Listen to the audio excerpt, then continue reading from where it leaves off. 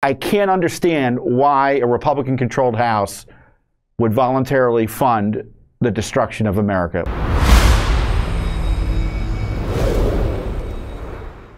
The House of Representatives, and I normally don't cover spending issues like this, but it's important, has passed a $1.2 trillion bill that will fund the government completely with the last bill they've passed.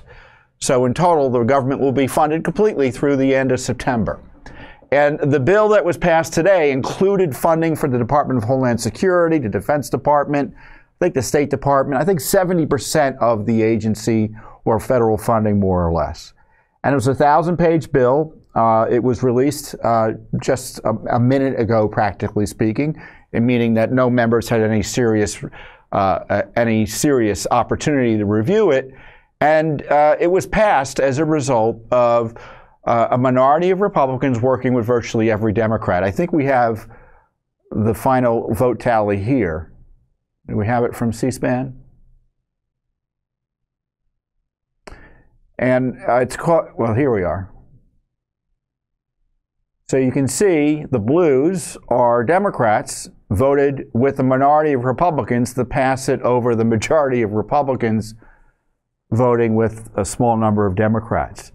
It fully funds the Biden border invasion. It supports abortion, transgender extremism, DEI. Now, of course, there have been some policy changes, some increased changes in terms of extra beds at the border, woefully insufficient. Extra Border Patrol agents, woefully insufficient, especially if their job is to let them in. And it's been a significant blowback. I've been talking about this for months. I talked about it at C-SPAN as to I can't understand why a Republican-controlled House would voluntarily fund the destruction of America. Let's go to that C-SPAN clip. It's hard to imagine why a Republican-controlled House of Representatives would authorize one more dime in taxpayer money for the DOJ FBI machine. In fact, it's hard to imagine why any House Republican would keep on funding the border invasion, the abuse of Trump, the censorship of Americans, the killing of the unborn, the transgender extremist abuse of our children, and the crazed critical race theory, DEI, in the Biden administration, especially in our military. Defund it all!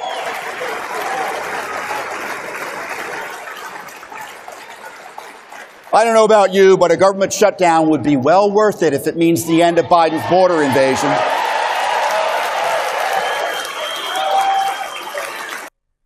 Yeah, well, a crowd like that. And unfortunately, Speaker Johnson has done the wrong thing. I think he's made wrong decisions in this regard. I don't understand, especially given all of the news this week about what went on at Texas with a violent incursion. We'll talk about that in a few minutes. But I don't see a distinction between Speaker Johnson on these spending issues and Speaker McCarthy. And I hate to say this, but it's things haven't changed at all in many respects. I was at a press conference with some conservative House Republicans several months ago during the Speaker McCarthy administration, when he was running the House, raising concerns about then a continuing resolution. It's the same principle, basically more government money to fund the worst of what Biden is doing. And this is what I had to say. I'm Tom Fitton. I'm president of Judicial Watch, America's leading government watchdog organization. We have a simple request for Congress: do your job. It's not enough to do investigations and reports. We need to stop the government corruption and abuse that is so concerning to the American people. In this new budget fight, or basically the old budget fight that we're being asked to pretend is new, there's an inflection point. Are we going to continue to fund Republicans in the House the wild abuse by the Biden administration of its political opponents, the mass censorship of tens of millions of Americans, the border invasion we've heard so much about, and the other wild abuses of power that are right now fully funded with Congress? And I don't know what we're talking about with a clean CR. I see a dirty CR, a CR that will fund the worst of dirty politics and corruption in our federal government. And there's a positive moral obligation right now, not next year, but right now, to stop the abuses, the effort to jail Trump on pretextual, unprecedented charges in a way never seen before in American history. An obligation to stop right now the Biden administration's censorship of tens of millions of Americans. The obligation to stop right now the illicit use of tax monies to fund abortions in our military and elsewhere. We need to stop right now the attack on children through the promotion of transgender extremism. We need to stop right now the lack of serious investigation into the Biden administration corruption, specifically Biden corruption. We need a Justice Department or a special counsel that has confidence of the American people. All of these issues can be addressed in this continuing resolution, and if they don't want to address it, that suggests to me those who vote for it are on the side of corruption, and those who oppose it are on the side of justice. Thank you very much. I agree with me. And things haven't changed. I mean, it's just kind of the same argument, different bill. Since then, they did vote to fund all of that. I think 3 or 4 times. Republican-controlled House, even under Speaker Johnson. And in my view, it's inexcusable. Now, it goes to the Senate this weekend. It may be passing as I speak. I don't know. So it's never too late to call. And of course, these fights will come up again even before September 30th in the context of other legislation that's passed, because there are always ways to kind of make these issues something that the members in the House or the Senate have to vote on, whether it be the closing off the border, protecting our kids, you name it. And so I think you should continue and right now call your members of Congress, even if it's passed. Call your members of Congress. Share your views about what they should do in the future and how you think they did in the past. Now, Speaker Johnson facing a big fight, and I think highly of Speaker Johnson personally in the sense that he's a great conservative. He comes from the conservative movement. He used to work, many of you may not know this, for Alliance Defending Freedom. I don't think it was called then, but back then, but it was ADF was a famous one of our a group I greatly admire that does great First Amendment work on behalf of Christians. And Mike was a great lawyer who worked for them, and so a conservative movement lawyer who's now Speaker of the House. So in many ways, it's extraordinary. But on the other hand, it's disappointing that he's kind of made these choices not to stand and fight on at least one key issue. As I said in my speech at CPAC that you saw, I mean, maybe just pick something to fight over. Saying, you know what?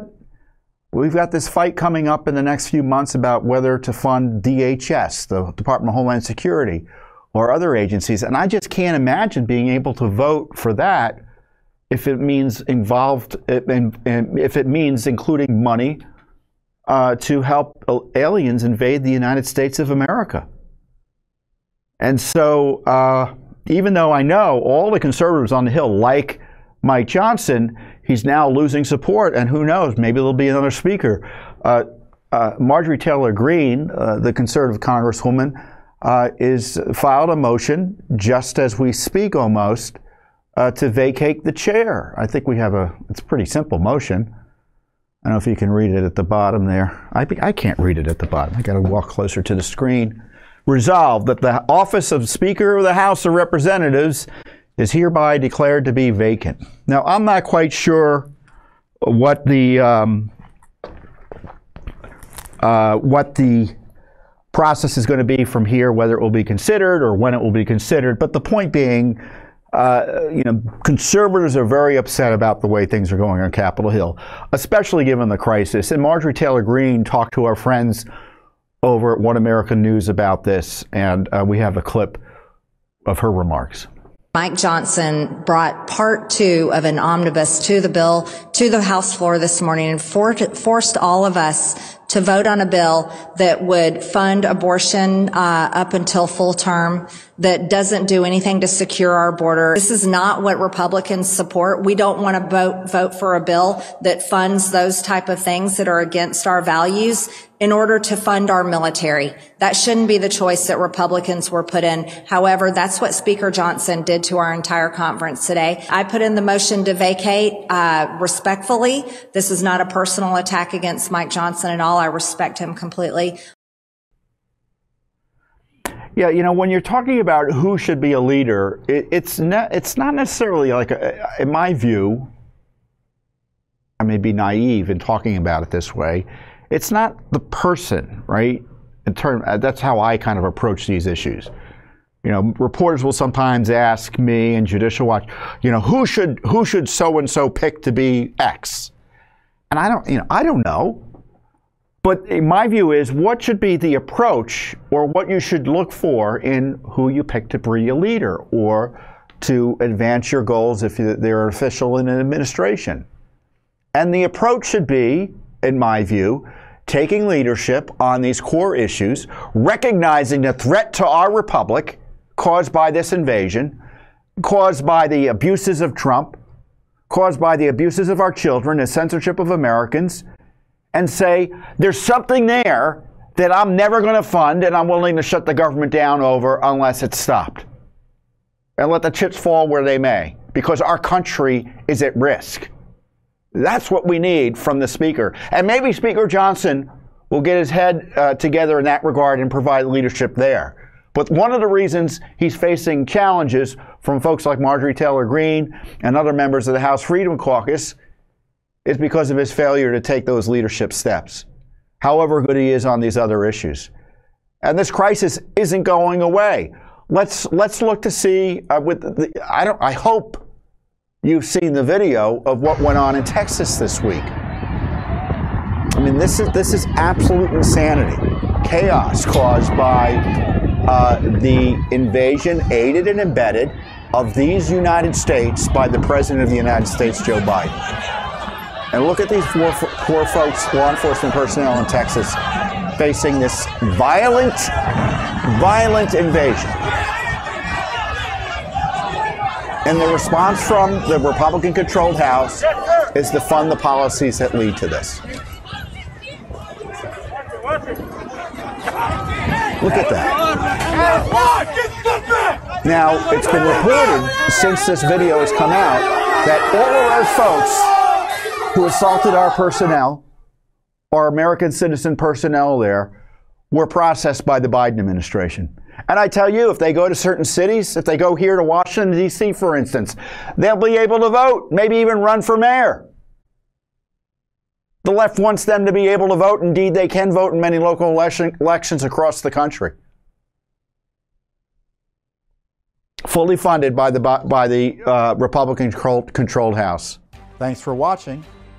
Don't forget to hit that subscribe button and like our video down below.